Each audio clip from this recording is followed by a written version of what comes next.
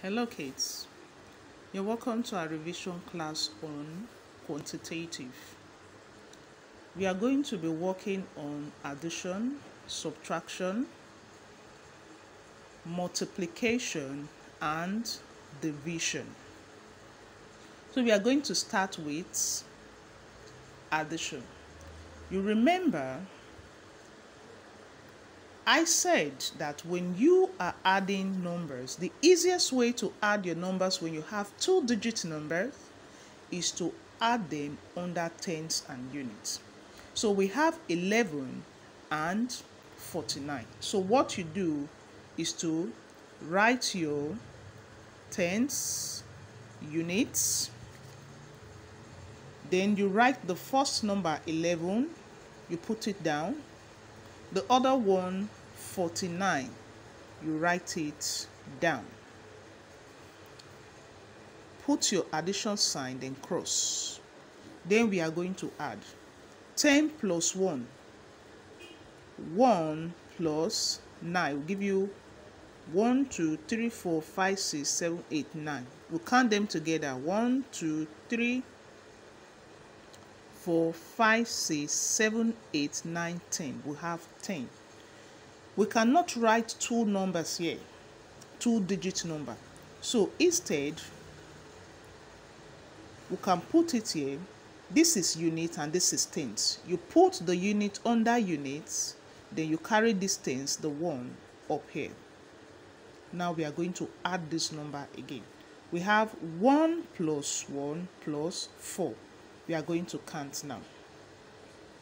Here you have 1 plus 1 plus 4. 1, 2, 3, 4. Now we count everything together. 1, 2, 3, 4, 5, and 6. So our answer here is 6.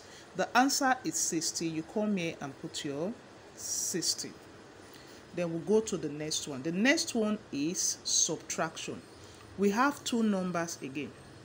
Remember, when you are arranging your numbers, when you are working on subtraction, the biggest number comes first. The biggest number here is 90. So we write our tens, units. You write your 90 first, and you write your 27. 2, 7. Cross minus. So 7 take away 0 take away 7 is not possible. So what we are going to do is to borrow. So we'll borrow 1 from here. You cancel this and write the remaining 8. So the 1 you borrowed here, you put it here, and it will be 10 take away 7. So we are going to count 10 and take away 7. Then you come here, you count 10. 1, 2, 3, 4, 5, 6, 7, 8, 9, 10. You take away 7. 1, 2, 3, 4, 5, 6, 7. Cancel.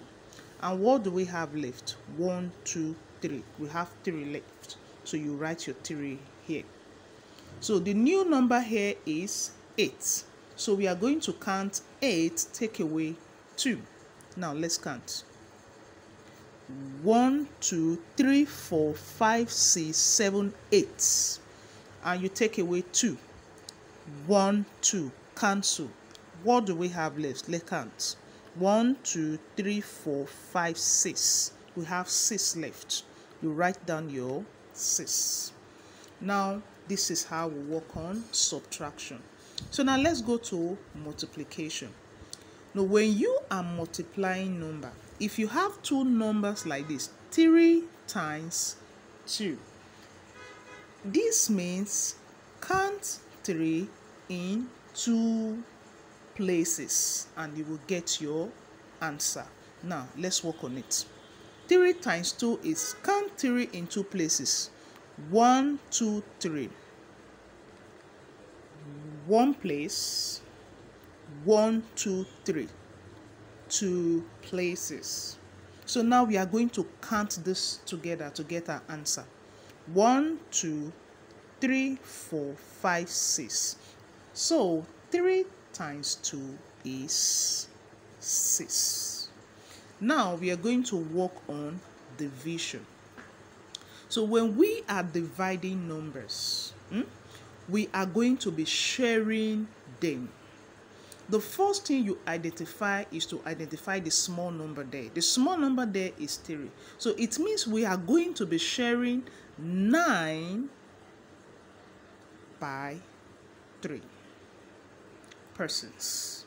So now let's assume we have 9 oranges and we have 3 persons to share those 9 oranges. So we are going to draw the head of these 3 persons.